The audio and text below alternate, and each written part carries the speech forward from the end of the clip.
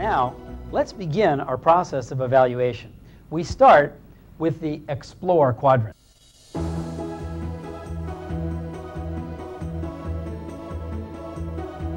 What are the costs of doing poorly in this quadrant? Poor performance in the Explore quadrant limits you from the very beginning in what is possible with your customers. Poor performance leaves you vulnerable to competitors who do a better job exploring new possibilities for the future. And poor exploration can expose you to embarrassing and costly situations later, where your lack of preparation and understanding is revealed.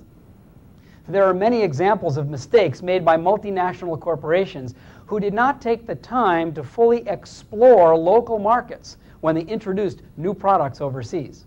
Here are a few examples I read about recently on the internet.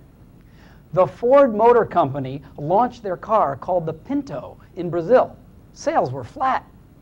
They didn't realize that Pinto in Brazil is slang for tiny male genitals. They later took off the nameplates and changed the name of the car to Corcel, which means horse. Sales took off. General Motors made a similar mistake with their Chevy Nova in South America. Nova means won't go, and sales didn't. GM later changed the car's name to Caribe.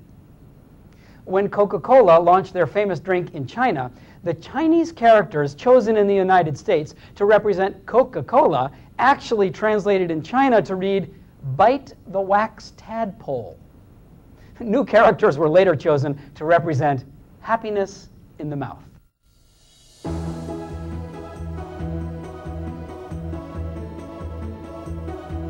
If these are the dangers, then what are the benefits that come with exploring very well?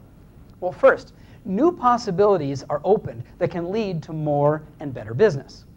Second, greater understanding is forged with a tone in the relationship that lets your customers know you are open to listen, willing to change, and eager to grow.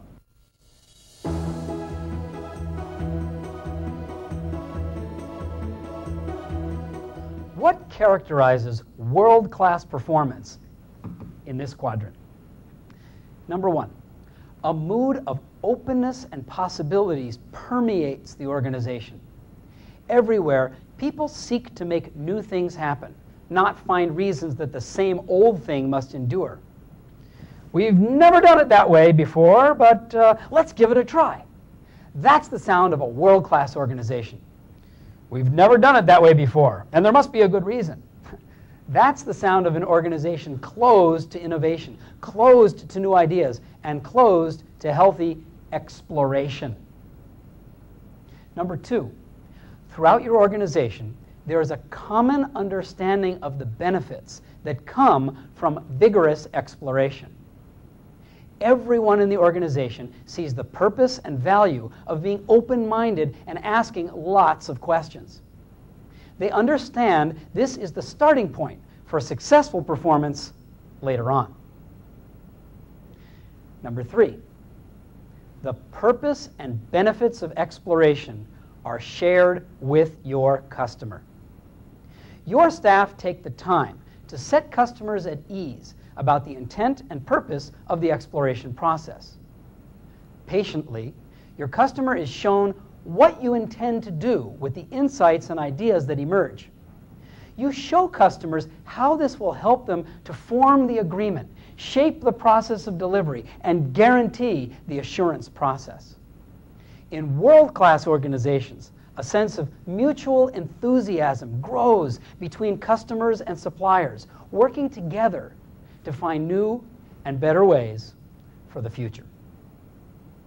And finally, number four, vigorous application of best practices.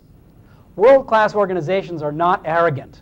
They don't think they have all the answers. They are eager and ready to learn from others, benchmarking the best both inside and outside of their industries.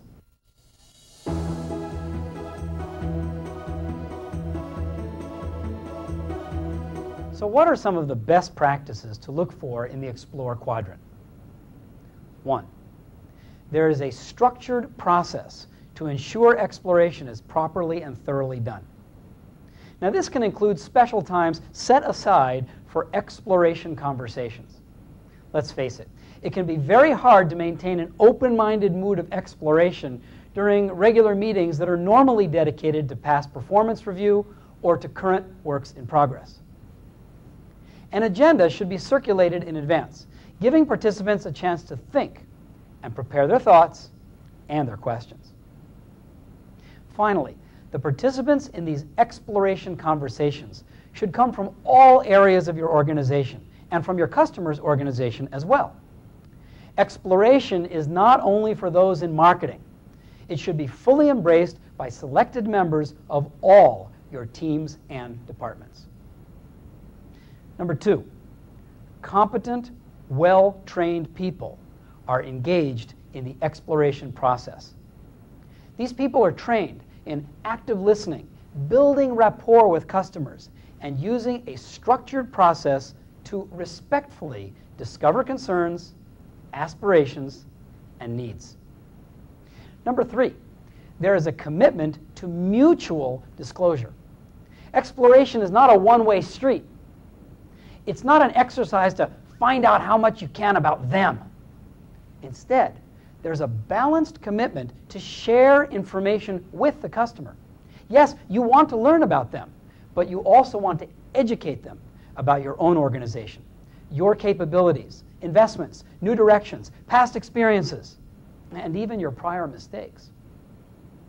Number 4, mechanisms exist to document the results of your exploration and feed forward the information to other people inside, others who can use this information to help them do a better job in the agree, deliver, and assurance process. Now here's the really important question for you to ask and answer with your colleagues and then with your customers. How well are you exploring right now? How good is your approach? How well are you deploying that approach? And how valuable and consistent are the results you are getting from your efforts to engage, discuss, and explore?